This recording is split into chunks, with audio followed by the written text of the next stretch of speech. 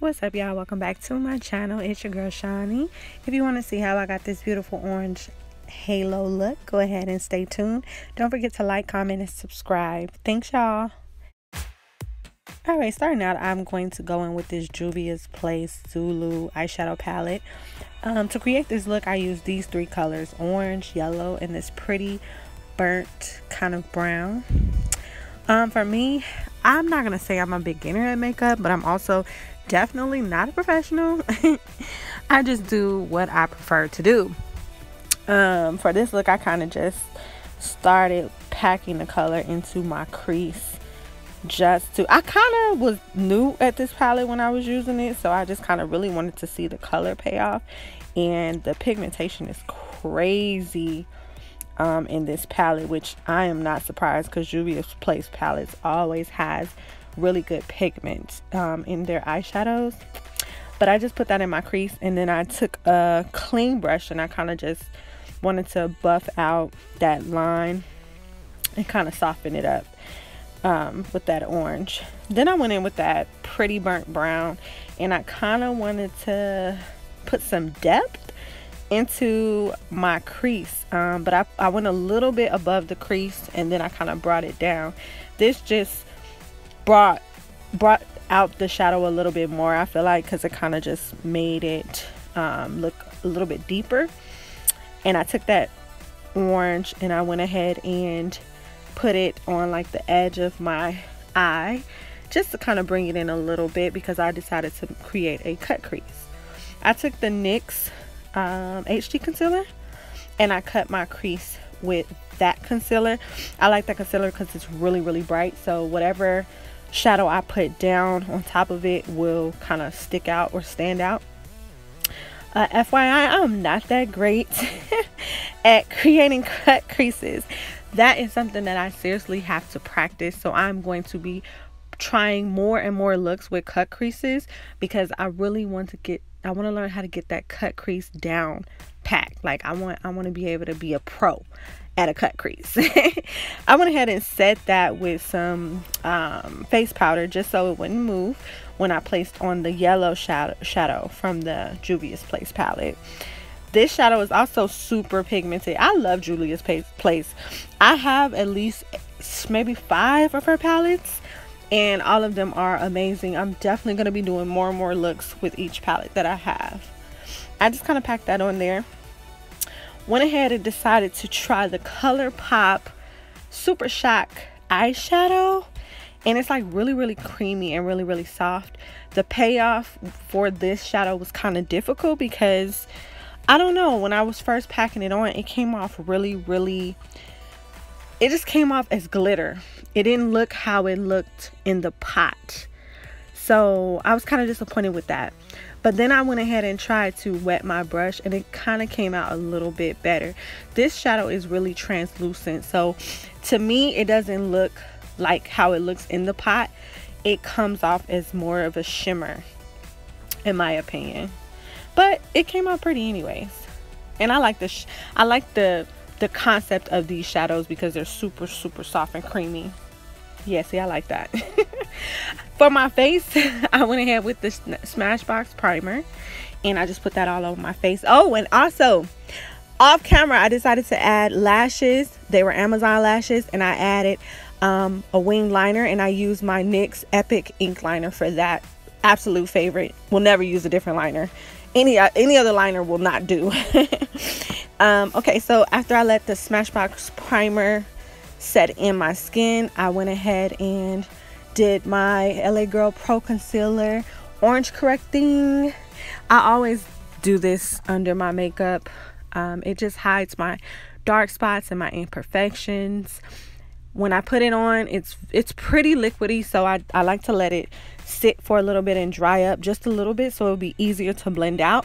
That's why you see me putting on some random chapstick, because I was just waiting for it to dry down a little bit.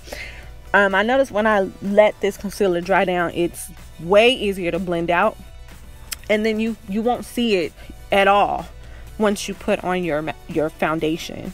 I noticed that if I put this on and then go right in with my foundation, it will peek through. So This is Milani. The I think it's the 2-in-1 foundation. It's like foundation and concealer. I like this one because it covers very, very well. Milani hit it on the head when they made this foundation. Super affordable, and I think one of the best foundations as far as it goes for drugstore foundations. I really, really like this foundation a lot. It's kind of thick, so if you're not looking for thick, I would say opt out of this one, but the coverage is amazing. I did my brows off camera also, but if you guys want to see a video on how I do my brows, let me know in the comment box and I will make a video. A lot of people at my job, they say they love my eyebrows, so I wouldn't mind doing that. I went in with my beauty sponge. I went in with my beauty sponge and kind of just dabbed it around my face. I wanted to get off the excess foundation and just make sure it looks more smooth and seamless. Then I went in with my Tarte Shape Tape Concealer and my LA Girl Pro Concealer. I think this LA Girl Pro Concealer is in Fawn. And then I went in with the Tarte Concealer, but I went in with that because I wanted my highlight under my eyes to be a little bit brighter than what the LA Girl Pro Concealer was giving me. So I went in with that as well, and I just blended them both out. I'll put the shade of the Tarte Shape Tape Concealer in the description box below in case you want to know what shade I used. And then I just went ahead and blended those out with my beauty sponge. This beauty sponge is slightly damp. I don't like to soak my beauty sponges because I feel like it makes my concealer or my foundation move around. So I just I just make them a little bit, a little bit wet, squeeze it a little bit, and it just works fine and better that way. And I also make sure the water is warm because it just seems to warm the concealer up and blend it out better. Then I went in with my e.l.f. contour palette, and I just used a little bit of that to chisel my cheeks and contour my cheeks. And I tried this LA Colors contour stick, and you know what, it's actually really, really good. Don't sleep on cheap products, y'all, because I'm telling you, some of them are amazing finds. Like, you'll be so shocked at the quality of some of these cheaper brands, and they work really well. Some of them work better than like the expensive brands, so don't sleep. Again, this is LA Colors contour stick, and I use that for my nose because I just think that's the perfect color to blend out for my nose, and it was creamy and it blended out perfectly. Then for the rest of my face, around my forehead and under my jawline, I went back in with the e.l.f. contour palette and added a little bit of color to my forehead and my chin, so I can go ahead and just blend everything out and contour my face. So because after you put on foundation and concealer, you tend to look flat, so I just wanted to bring some dimension back into my face. Then I went in with my handy dandy trusted Laura Mercier setting powder and my Makeup Revolution setting powder. I love both of these. I love Laura Mercier because the powder is super fine and soft, and it literally locks your makeup into place and it does not move. And then I love Makeup Revolutions because that has like a yellow tint to it, so it's perfect for melanin skin. It doesn't cause any flashback or no ashiness or anything like that to my makeup when I apply it. And I like to apply these two together because for me they just work. The color from the Makeup Revolution setting powder and then the staying power of Laura Mercier is just amazing. Then I went in with my trusted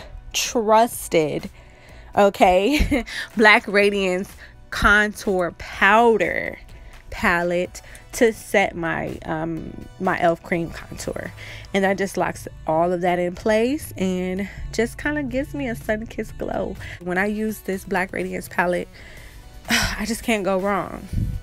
After that, I went in with a bronzer, and this is the Makeup Revolution bronzer in the color Ready to Go. It's a baked bronzer, and this is my favorite bronzer to use for the summertime because in the sun it just makes my skin glow from within, and it looks so natural and so radiant. It's just really, really pretty. Then I went ahead and used some blush. I used the e.l.f. blush palette in light, and I used that pretty, like, it's kind of like an orangey tone color, warm, and I just used that on my cheeks, not too much.